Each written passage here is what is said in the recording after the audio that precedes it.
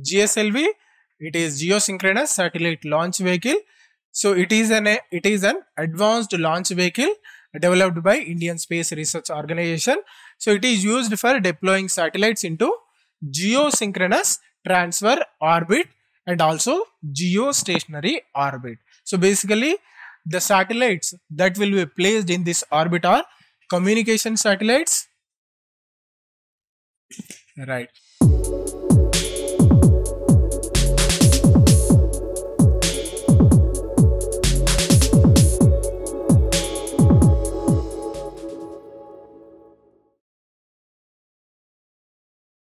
Good morning students, welcome back to Plutus IAS. Right, today is our 33rd day.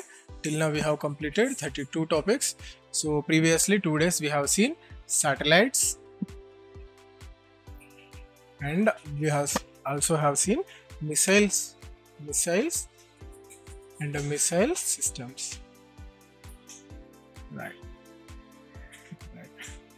So now to launch the satellites we need launch vehicles, right? So the launch vehicles also very important when we study about the space exploration, for that matter the defense. So basically when we were studying the we can say missiles, so basically to launch the ballistic missiles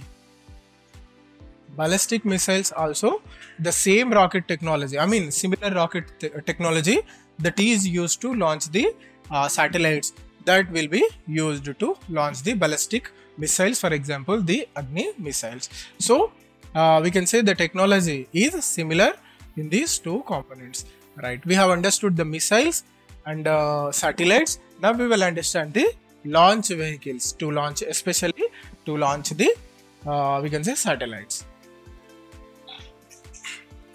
Right. So satellites are specialized vehicles or specialized spacecraft designed to carry payload such as satellites or space probes. So when we talk about missiles, the payload will be, we can say, the nuclear bomb or atomic bomb or any other, we can say, conventional exploding material. So that will be the difference. So in we can say space programs in satellites, the payload will be the satellite.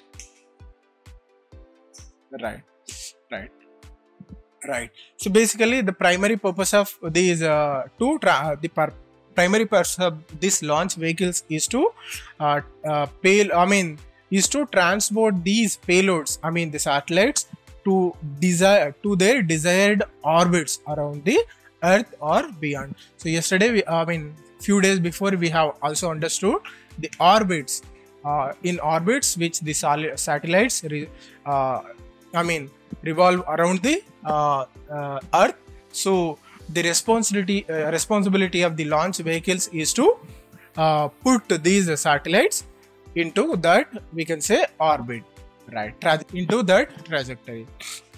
Right. If we see the historical background of the launch vehicles, so evolution of satellite launch vehicles in India, if we see, right. So basically, ISRO has been started. ISRO has been started during the 1916. Ever since its inception, it is at the forefront of building satellites as well as developing the launch vehicles also. So it is not only important to have satellites but also to have the launch capability. So similarly, if we see the present scenario, many countries have the capability of building satellites. So many countries have this capability. However, only few countries have the capability of launching the satellite. So it is good that from the beginning, immediately after the independence, we not only focused on building satellites, but also we have focused on developing these launch vehicles to launch the satellites. Right. So in the 1970s, ISRO initiated the satellite launch vehicle program, aiming to develop indigenous launch vehicle capable of placing satellites into low Earth orbit. Right. So the first successful launch of India's satellite Aryabhatta the satellite is built by Indians. Was built by the ISRO, but the rocket or the launch vehicle used is the Soviet rocket. This particular Aryabhatta satellite, it is launched in 2017. So however, we have used or dependent on Russia and the Russian made, we can say, launch vehicle, right? However, in 1980, we are able to use our own launch vehicle, that is a satellite launch vehicle.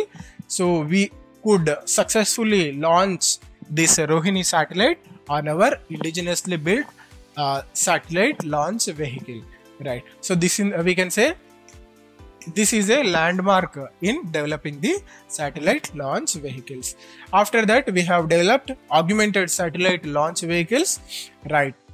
Building on the success of the satellite launch vehicle 3, we have developed augmented satellite launch vehicle which had higher payload capacity and enhanced performance, right? So the ASLV, it has made its maiden flight in 1987 and conducted 4 launches, contributing to the development of India's launch vehicle capability. So then came the most important aspect, very reliable launch vehicle when it comes to India, the PSLV, Polar Satellite Launch Vehicle, right? So it is inducted into Indian, we can say, launch vehicle program in 1990s. It is emerged as the workhorse of launch vehicle. We can say it is the workhorse of launch vehicles in India, right? So it has the capability of placing satellites into polar and geosynchronous orbits. So yesterday we have, 2 days before, we have understood what are the orbits, different types of orbits. So this particular polar satellite launch vehicle, it has the capability of placing satellites into polar orbit and even into geosynchronous orbits, right? So its inaugural flight in 1993, it marked a significant advancement, right? After that, we have developed, we can say it is the recent development, we can say. So GSLV program we have started, right? Geosynchronous satellites launch vehicle we have developed. So it is developed a launch vehicle capable of carrying heavier payloads into geosynchronous transfer orbit, or for that matter, geostationary orbit also. Geostationary orbits also, right? So GSLV Mark 1, it made its debut flight in 2001, followed by GSLV Mark 2 and GSLV Mark 3 also we have developed. So now we are using GSLV Mark 3 for prestigious, we can say, programs. So recently, we can say recent program of Chandrayaan 3. So to launch this, we have used GSLV Mark. Okay, right. So this is the, we can say, chronological order of development of, we can say, satellite launch vehicles, right? Now we will understand the types of launch vehicle. So we can say it is, we can say, closer to the orbits. 4 types of orbits we have seen: low Earth orbit, medium Earth orbit, or intermediate Earth orbit, or similarly geosynchronous or geostationary orbit, and a special orbit. Some special orbits will be there. So the vehicles also, particular type of vehicle will be there to we can say insert a particular satellite into that particular orbit, right? Now we will see the classification of launch vehicles based on payload capacity and mission objectives. So small satellite launch vehicles, they are designed to launch small payloads, typically weighing up to a few hundred kilograms. And so the examples are CubeSats and NanoSats. Similarly, the EduSats also. So the through the small satellite launch vehicles, we basically launch these kinds of satellites, right? The small variants, the examples are one of the PSLV's variant, PSLV QL variant. It is comes under the small category of small satellite launch vehicles, right? Similarly, medium lift launch vehicles. So these are capable of launching payloads ranging from several hundred kilograms to several metric tons into orbit. Right. So basically, example is GSLV Mark III. Also, we can say PSLV also one of the examples. Similarly, heavy lift launch vehicles, they are designed to carry payloads weighing several metric tons to or more into orbit, including large communication satellites, space telescopes, and interplanetary, we can say, probes. Right. Basically, the examples we can say GSLV Mark III. Some of the international examples are Falcon Heavy and Delta IV Heavy. Right. Similarly, another type of, we can say, launch vehicles are human rated launch vehicles. So in these vehicles, basically humans, the payload comprises of humans also. So best example is our ambitious program Gaganyaan. So whatever the launch vehicle we are going to use, so that will be a human rated launch vehicle. So basically this vehicle should be in a position to put the, we can say, crew module. So there will be 3 modules we have seen. So wherever the crew are staying, it will be in a position to put this crew module into the desired orbit. Right. Similarly, interplanetary launch vehicles. So these are specialized vehicles capable of launching spacecraft on missions beyond Earth's orbit, including missions to other planets, moons, and deep space exploration. So basically, the Chandrayaan and Mangalyaan, whatever we have taken, so these also, whatever the vehicles we have used, they will come under interplanetary launch vehicles. So one of the important, two important, we can say, launch vehicles presently used in India are PSLV, Polar Satellite Launch Vehicle, and other one is GSLV. We have conducted a few, we can say, launches through using GSLV, and we can say it is the latest technology. We are able to consolidate on this. However, PSLV has proved its worth, and we call it as the workhorse of ISRO. Workhorse of ISRO. Right.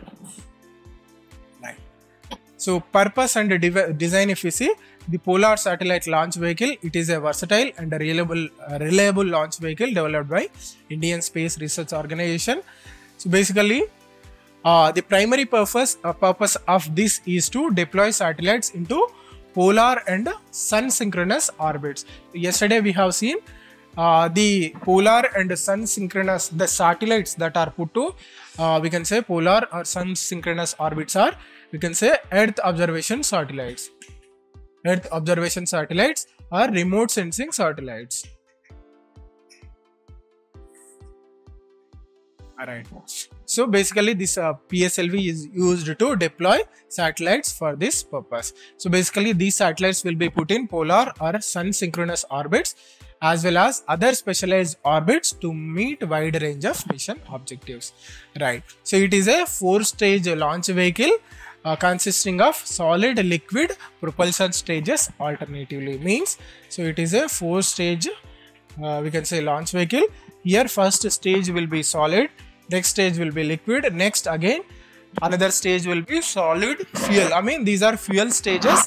So solid fuel, liquid fuel, again solid fuel, and again liquid fuel. So sometimes according to the need there will be strap and boosters will be there. Strap and boosters, if you see the image of PSLV you will come to know. So boosters will be there to increase the capability. So basically these boosters they will contain the solid fuel. Boosters will also contain the solid fuel. So according to the need, the boosters will be changed. They range from 2 to 6. Right. So if we see what are the types of satellites that can be launched through PSLV are, so we can launch wide range of satellite payloads, including remote sensing satellites, Earth observation satellites, even navigational satellites, and scientific payloads also, such as nanosat, edusat, etc. and intercontinental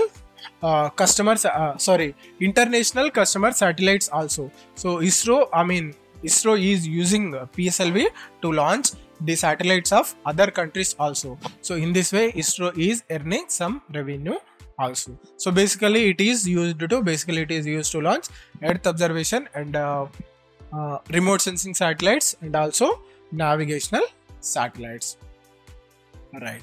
So the range also, when we see the sizes and weights, the range varies to a large extent.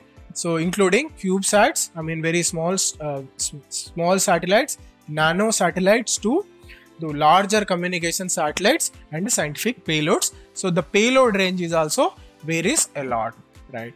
So the PSLV is capable of deploying satellites into different orbits, including polar orbit, sun synchronous orbit, and geostationary transfer orbits, catering to diverse mission requirements, right? We have understood what are these orbits and what are the uses of these particular orbits, right? Here you can see this is PSLV, workhorse of ISRO. So here we can see strap and boosters. So according to the need, this number and size of the strap and boosters will be changing, right? So basically this is the PSLV rocket or launch vehicle, you can say. Right, next is GSLV. It is geosynchronous satellite launch vehicle. So it is an advanced launch vehicle developed by Indian Space Research Organization.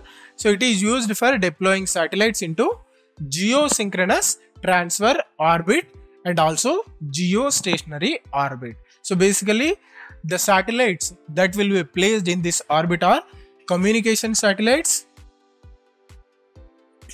right? So they will be very heavy. Right? So the GSLV is we can say powerful rocket, right? So it consists of 3 main stages. Remember this difference also. PSLV has 4 stages, whereas GSLV has only 3 stages, and the third stage is very important here. So first stage is solid rocket boosters S200. That system is called as S200. Liquid fueled core stage, it is called as L100, and a cryogenic upper stage. So this is very important. Cryogenic stage is the major feature in the GSLV, we can say, launch vehicle. So this stage is known as C25. So there is a special, for every stage there will be a machine or engine to burn whatever the fuel that is there. So we will later in this lecture we will also understand about the engines also. Basically the most important engine is scramjet engine. We will understand about that also. So these are these 3 stages that are present in the GSLV launch vehicle, right? So the use of a cryogenic upper stage or the third stage, it distinguishes GSLV from the other launch vehicles, especially PSLV, right? So this cryogenic stage enhances the performance of GSLV a lot, right? So through this capability only, because of the very powerful cryogenic stage, it could reach the geostationary orbits, right? So capability to launch heavy payloads. So GSLV is capable of launching heavier payloads compared to other Indian launch vehicle, especially PSLV, right? With a typical payload capacity up to 5,000 kilograms into geosynchronous or geostationary transfer orbit, right? So this cryogenic upper stage or stage 3, it provides superior performance in terms of specific impulse and payload capacity, enabling GSLV to carry larger and heavier satellites into geostationary orbit, right? So what is cryogenic stage? Cryogenic stage, it involves cryogenic propellants. So especially liquid hydrogen, LH2, and liquid oxygen, LOX, as a fuel and oxidizer. So basically liquid hydrogen is the fuel and the liquid oxygen is the oxidizer. To burn the hydrogen we need oxygen, right? So in these are the respective fuels in the rocket engine. right? As you all know, both oxygen and hydrogen are gaseous. They are gaseous. So to store them in liquid form, we need temperatures at very low levels, right? So it needs a lot of we can say complex equipment, and it needs a lot of technology. So whenever a fuel is stored at very low temperatures, it is known as cryogenic technology. CRYO, cryogenic technology. Right. So these engines, the cryogenic engines, they operate burning cryogenic propellants. They are liquid hydrogen and liquid oxygen at the temperatures typically below minus 150 degrees centigrade. Right. So it is, if we see in Fahrenheit, it is minus 238 Fahrenheit to produce high thrust and efficiency for space launch vehicles. So right. So this is about the cryogenic, we can say cryogenic stage or cryogenic engine that is used in we can say in the GSLV launch vehicles. So we will know some more information about the cryogenic engine, whatever the engine that is used to burn these fuels, liquid hydrogen and liquid oxygen. Right. So here in the image you can see GSLV. So this particular rocket is GSLV Mark III. Right. Now we will see the comparison between the PSLV and GSLV. Right. So this is some of the information about the individual rockets. You can go through this information. Right. Now we will see the differences between PSLV and the GSLV. So purpose, it is designed primarily for launching satellites into geosynchronous transfer orbit or geostationary orbit. So right here, this objective, purpose of this vehicle PSLV is to launch vehicles into polar and sun synchronous orbits and other orbits such as special orbits. Right. Payload capacity, here it can take payload up to 5,000 kilograms. So the payload capacity, it is up to 1,750 kilograms into sun synchronous orbit. So here you can see the difference in payload capacity also. Launch capability, so GSLV Mark II and GSLV Mark III, they have been deployed with the Mark III having higher payload capacity and indigenous cryogenic upper stage. So it is known for reliability with numerous successful missions and proven track record. So because of this reason also, it is being called as workhorse of the ISRO. Right. Similarly, we can say it is also much cheaper. Right. Next is orbital range. So it is optimized for geostationary orbits. So it is capable of deploying when we see orbit, polar orbit, sun synchronous orbit, and also sometimes it is used for geosynchronous orbit also. Right. Reliability, so it has experienced some developmental problems, especially with the cryogenic upper stage, but now the programs are much more successful. We can say we are gradually achieving reliability. If we see when it comes to GSLV, we are gradually achieving reliability. However, PSLV has proven its track record and it is much more reliable than GSLV. Cost effectiveness, so GSLV missions are comparatively more costly due to higher complexity of the vehicle and especially due to the cryogenic stage. So it is comparatively less costly. PSLV is less costlier. Right. So versatility, if you see, GSLV has a lesser versatility. PSLV's versatility is in launching various types of satellites.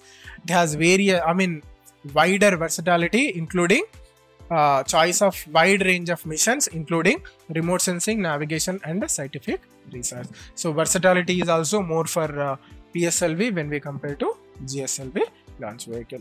Right. These are some of the differences about these two types of launch vehicle.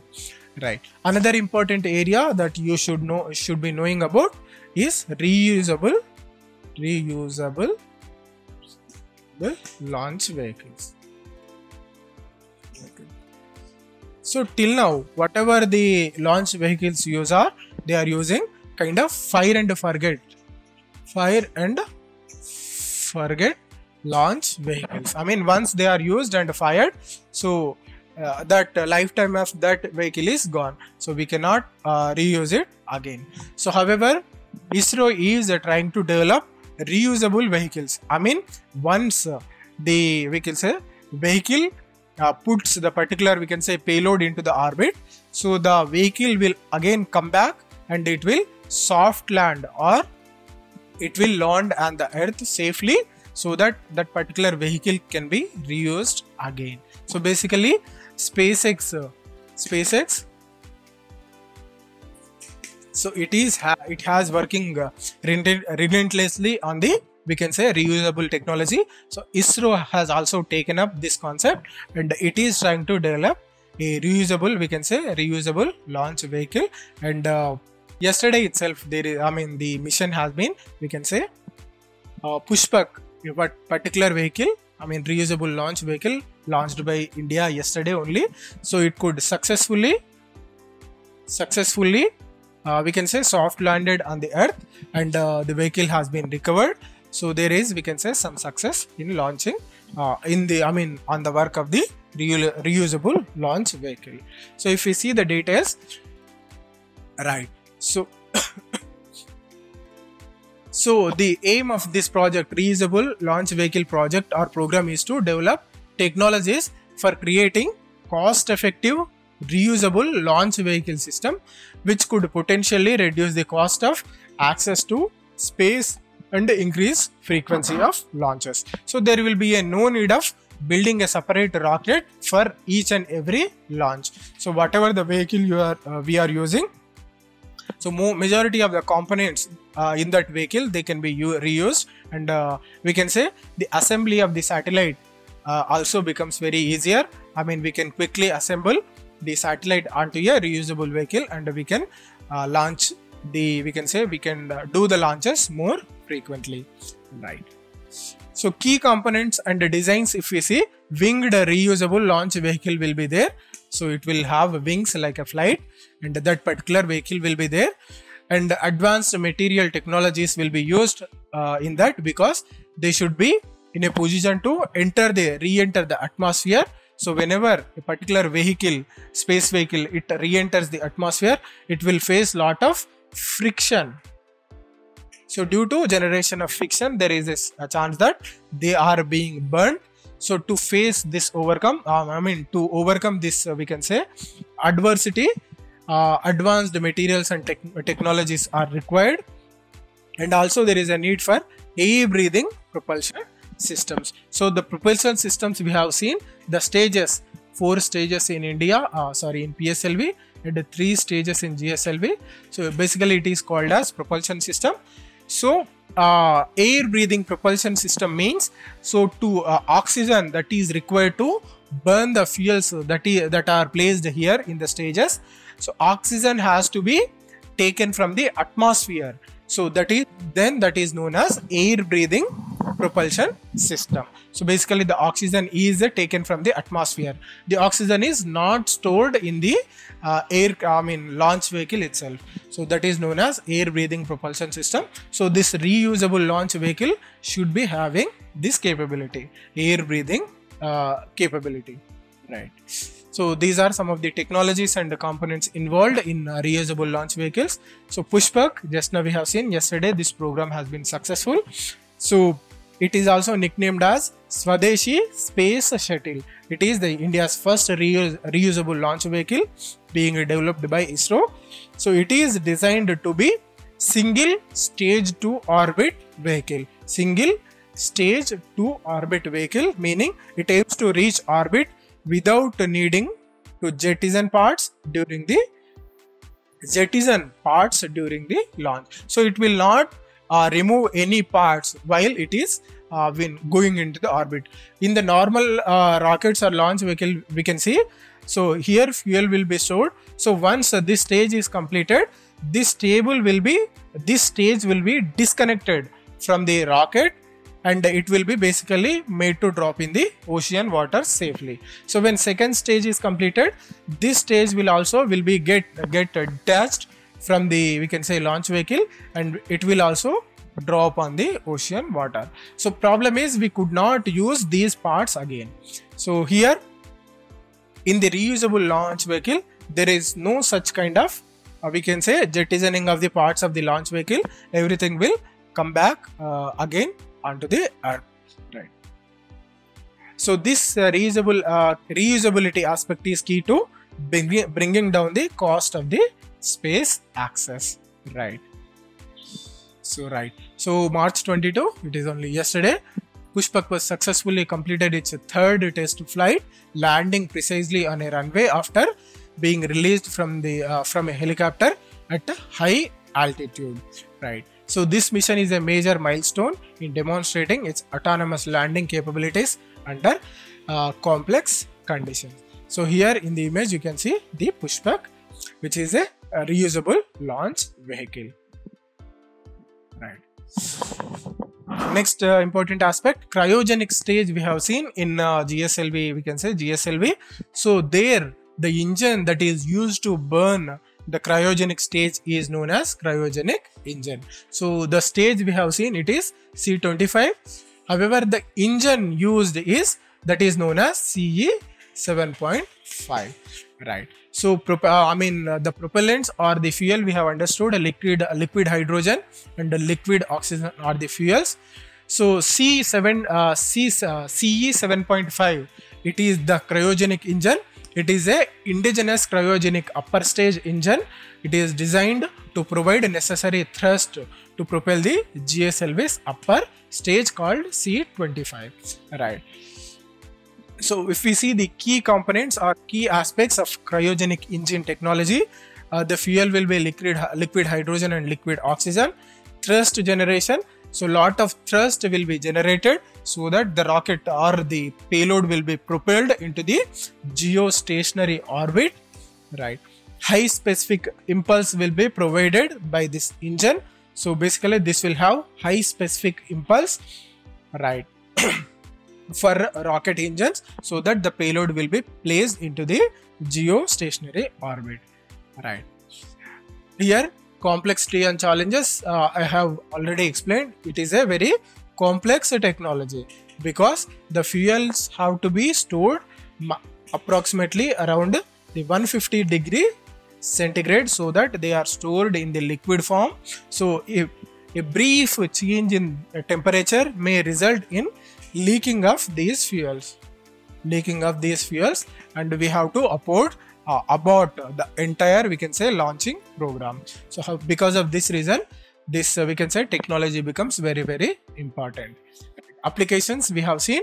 So through the cryogenic technology, we can launch satellites into geostationary orbit, or we can say geosynchronous orbit or geostationary orbit, or for that matter geostationary transfer orbit. So we can place the satellites in these orbits,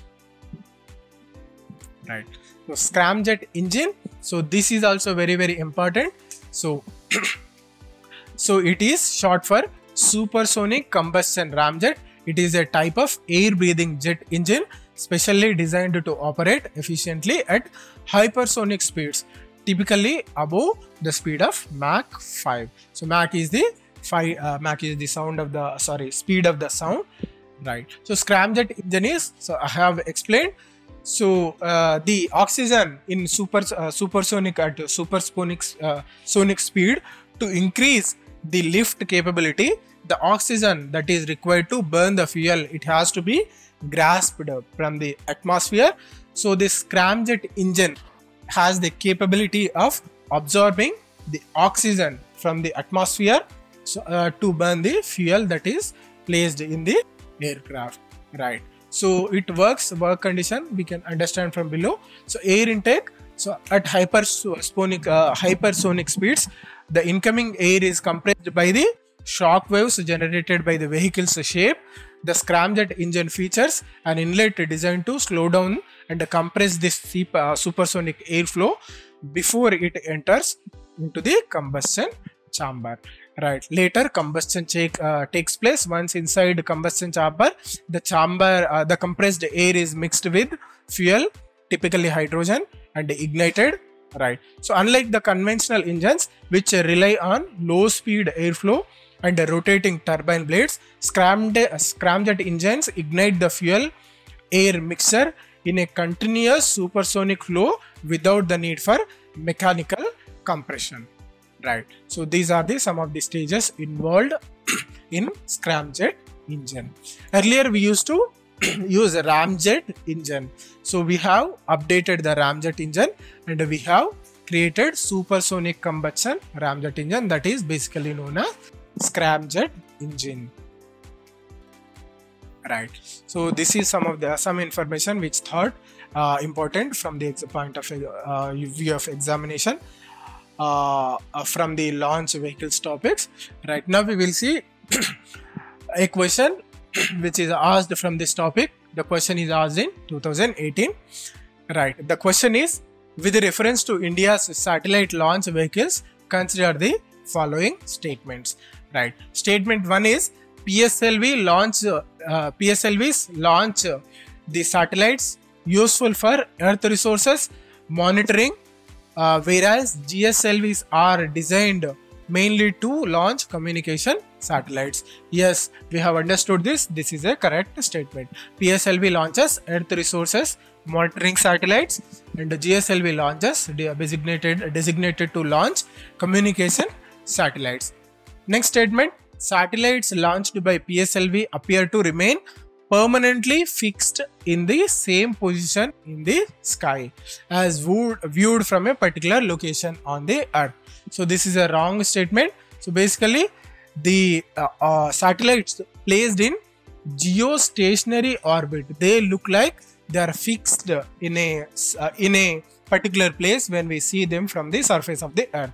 So basically the geosynchronous or geostationary satellites are launched by GSLV, not PSLV. So this statement is an incorrect statement. Third statement is GSLV Mark III is a 4-staged launch vehicle. So it is also wrong statement. So it is a 3-staged launch vehicle with the first and the third stages using solid rocket motors and the second and the fourth stages using liquid engines. So basically this is also incorrect statement. So PSLV is using 4 stages. First and 3 are solid, second and 4 are liquid. So GSLV, it is using a 3-staged, we can say, propulsion system. First stage is solid, second stage is liquid, and the third stage is cryogenic. Right. So here statement 2 and 3 are incorrect. So correct option is option A. Only statement 1 is correct. Right. So this is all for today. Thank you for joining the class. See you next time. Until then, have a good day.